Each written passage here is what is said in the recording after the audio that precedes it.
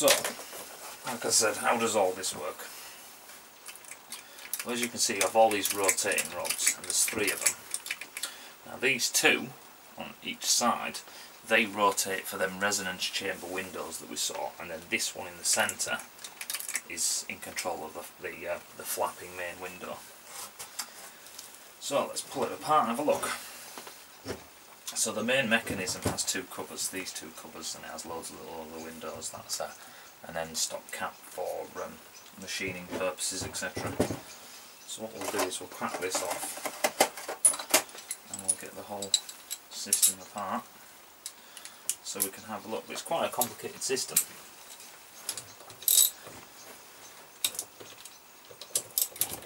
So what we'll do is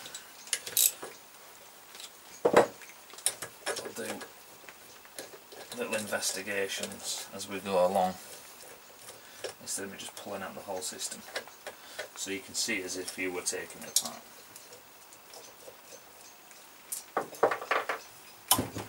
Go. So this is for our main window, and as you can see it's just an actuator rod there, and this, let me pull you in a bit closer because that's quite a cool thing to see. So you can see the gasket, and you can see one of the major issues in a sense is that it's absolutely full of crap, and that's because the exhaust gases unfortunately enter this section. There's nothing really they can do about it. It'd be pretty much impossible to seal this and make it function exactly in the same way. So you've got this carrier arm here, you've got this pore section that moves it in and out, but as you can see this is miles away. This is miles away from this pin here, and again we've gone from going linear motion to rotational motion back to linear motion, so it's quite a complicated bit of kit. If we move to the other side and we follow this shaft to its beginnings, you'll see what's behind here, and this is also pretty cool. Just put these horrible screws back in and clean them up. So on this side, so now we see how the main window opens. Obviously there's something going on in here. I don't like all the extension band on it, and we'll be able to have a look at that. And what is beautiful is all these are coming straight off. By the look of the bolts, no one's ever undone these since the factory, which is nice. They're just popping clean off. I would recommend that if you are cleaning or reconditioning this system, or there's something wrong, that you do replace every single gasket, because you get leakage. You get leakage in here, and you're kind of in a world of trouble, really. I wouldn't recommend using silicone either, because a lot of these things get pretty hot. So when this cover comes off, you can see it's just a simple cover, but as you can see yet again, we've got this horrible deposit. What you can see is you can see the port. I don't know if you can see that. You can see that window, these rotational resonance ports, and you can see them turning, just like so. Oops, no, you can't see. There we go. I'm trying to hold the cylinder at the same time. But surprisingly, there's not much in here. Or so it seems. It seems like there's nothing really in here. But what there is, I'll see if I can get a good shot of it. It's all black and cruddy. Is we have a gear which is obviously attached to this shaft that we've seen pull that window up and down. But inside here there is a rack, and we'll get that out so you can see the rack, but we'll do that in a minute because the rest of the system's got to come apart. But as you can see, this is properly integrated.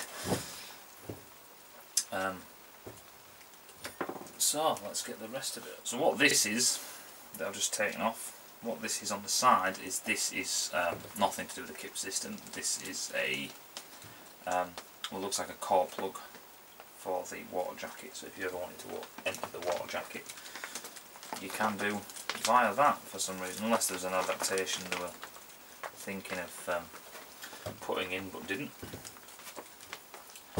So we'll take the end for the main shaft that goes through there, like so.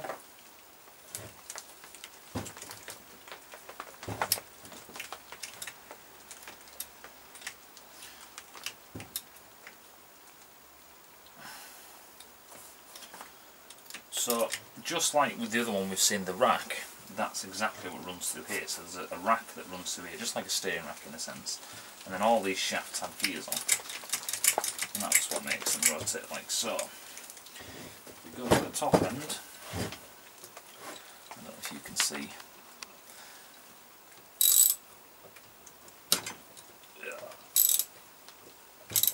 So this is all carbon mixed with oil. There's all this black rubbish. I can see this getting cleaned out. There's a washer there, like so. And this will give us access to the port inside. Are you going to come off? No, you're not going to come off, are you, little bugger?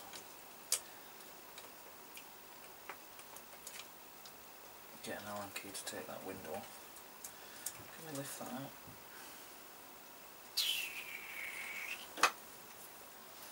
It's not the right tool I know. There we go. So we need to take this fork carrier there off, and then we'll be able to pull out the window. So crack this off. It's really gummed up. Absolutely horrible.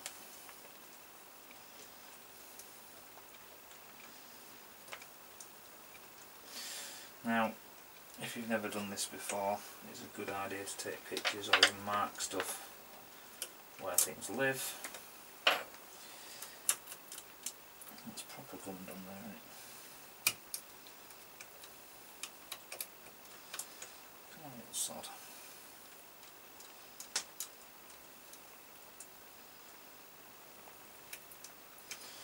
Bear with me as I try and get this off.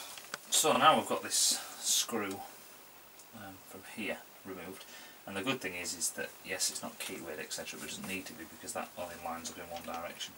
What you need to do is pull the arm out, pull the actual port out, and then this pin can come out because this will fall further, and then this can all come out. It's covered in bloody oil and crap. So you slide the pin out, get your fork out there. This is keyword, although it's not. You can just see in there that it's got a square bottom, but it's not keyword to this in any way, which is a bit stupid. So that's that section there. This window now comes out, so now you can actually see the flap. So that's the flap there, and we'll remove that pin. It probably needs pressing out by the look of it.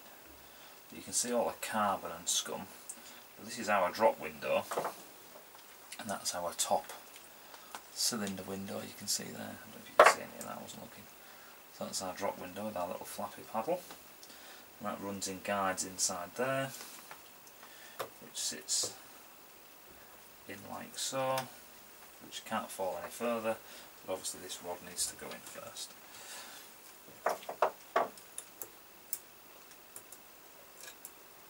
I'm getting covered in crap. Oops, we've dropped the rod.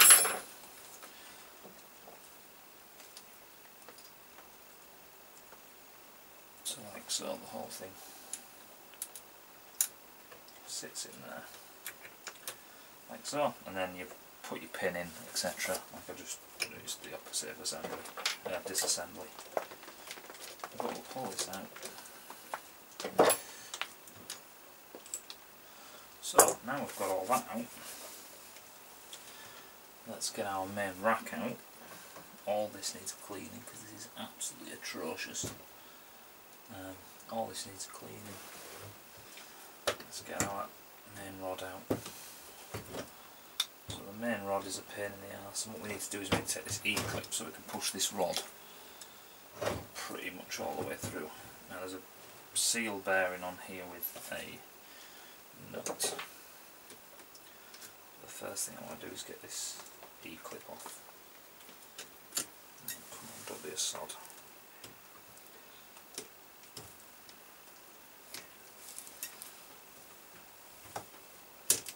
There's the E-clip.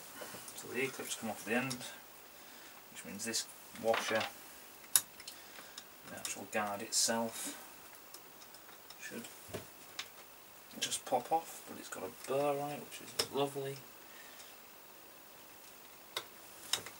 There we go. So that's the guide. Comes off. I've got another annoying ink clip to stop it going all the way through. I don't know if they do E-clip removers, but I should have one if they do. There's another E-clip there, and now all this is off, we should be able to push our, must be a stop on the rod. The next thing we need to do, let's remove this stop. Now if that isn't going to go and you spin that once, stop, get an impact socket, an impact driver, and remove that. Alright, so the next thing you need to do, we've got access over to that window. Before we start shoving this pin through and get rid of that blocker, we need to stick your screwdriver in or something, not too hard, and just push down on the rotating windows, and you'll see this collar here. You see that? That comes off. Like so, so does this one. Oh, it's a bit of a pain in the ass.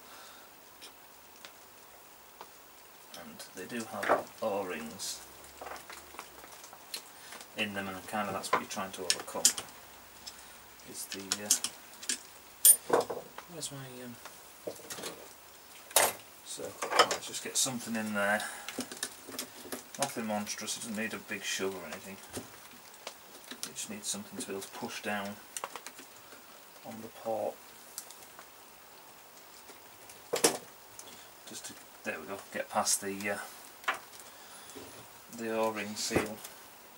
And now you'll be able to see these rotating, oh, you can't see. Well done, job done well, there we go. So now you'll be able to see the how the mechanism works with the rack and pinion, etc. So what we need to do now is pull these puppies out off the pull the next one out. So this gear is a reversal gear, because obviously if you have the rack and the pinion and they both turn the same way, you can't see. There we go. So this is a reversal gear with this half moon wedge here that goes in here, and that just basically sits in there, and this rides off the pinion, not this gear. This gear rides off this gear. So this reverses the directional movement of what you're trying to spin. So now what we do is we get our punch. When we tap this through, it rotates this port, but doesn't rotate the next one because that's a smaller gear. So as you can see, the shaft comes through. We should be able to pull that out, but it's covered in crap and carbon, so we can't. And then we're going to try and ride it over the top of this gear, which is a pain in the ass. So if we grab it very gingerly, we can leave the shaft there where it is for the time being, and then you need to pull these gears out. You just make sure that the rack isn't grabbing the last, this gear here, otherwise you won't be able to pull anything out. So let me go and get some grips and we'll